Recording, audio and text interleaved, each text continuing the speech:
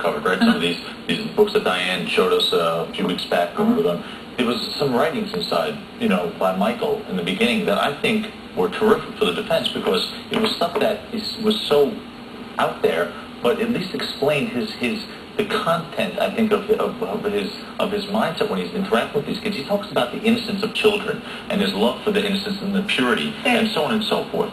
But here's something that when he's doing that kind of stuff, Catherine, and none of us could sit there. And I don't know if that's one of the books, but there was a description on the front, Catherine, that had that sort of writing in it. And quite frankly, if he's someone who relates to the innocence of children and boys and wants to regroup his childhood, so be it. Okay, there are pictures. There are pictures. We're going to go through. No. I'm not going to show these, because I'm going to ask you a question. These are innocent, wonderful pictures of a guy who loves. This is not being shown on camera. That loves. What this is these a book. The books right, that were introduced. Right now, what these are books that I certainly want to read. Frank probably want to read. You want to read. This is illegal. Wait a minute. This is not illegal.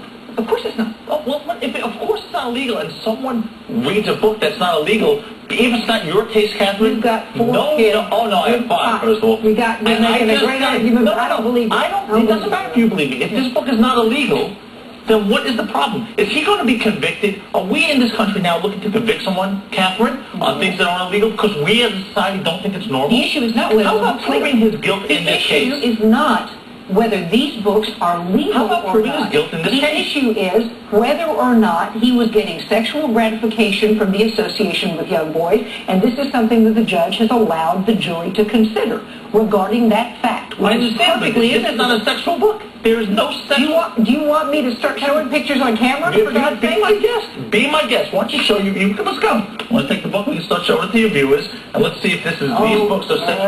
Okay. Pull them all out. All right. Pull them all out. Guys, I don't want to get in trouble. Well, go ahead. Let's do this. That's been shown. Yeah. That's been shown. That is, that's not my style. That's not sexual. You and I can argue all you want. The point being, I want to go back to that. Prove the case. Right. He's charged with a sex crime, not with having books that 99.9% of the population think are icky. Yeah. These are legal. Frank, they're not my style. You have said this guy likes girls. We know he's married before and all that sort of thing, and he's got 3 kids. That he likes girls. That this whole porn thing is out of whack. He looks at girls. Well, is this the sort of thing that you would look at to get turned on about girls? No, I would not look at these books, but you have to understand Michael is an artist in more than one way. Now, okay, now listen. I'm listening. I know a lot of photographers who are completely straight. A lot of artists who are completely straight. And you know what, for reference, for photography, they do have books to this caliber. I've seen it. Does that make them a pedophile? No. Mm-hmm. No, but most of them probably haven't spent 365 days sleeping with the same little boy, haven't settled a $20 million suit with Dory Chandler. That's what the prosecution wants to do here. Why don't you say something relevant to the... No, it's admissible, not to prove the guilt in this case, though. No.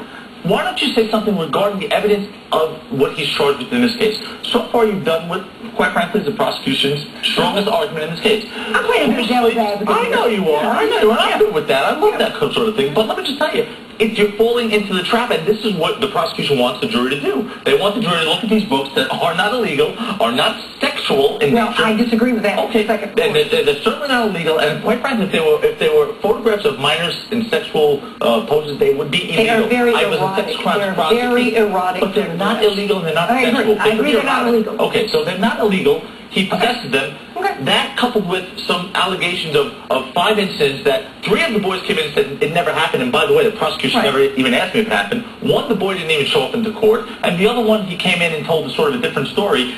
That's how we convict him of what he's charged with here. That's the problem with the way the evidence went in. That's why I think Michael, God forbid he gets convicted, will have an appeal. But the bottom line is prove the case here.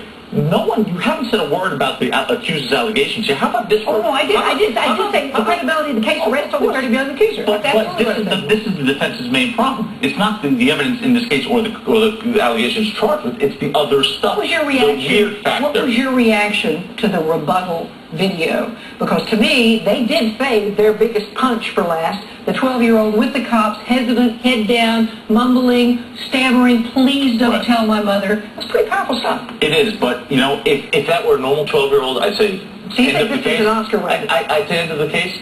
Hey, listen, all I know is there's a boy who made that video who has told at least a couple different stories. In the grand jury, if you read that grand jury testimony, he was like doing a stand-up comedy routine a little bit with the prosecutor. I mean, most kids who are young boys who have been molested don't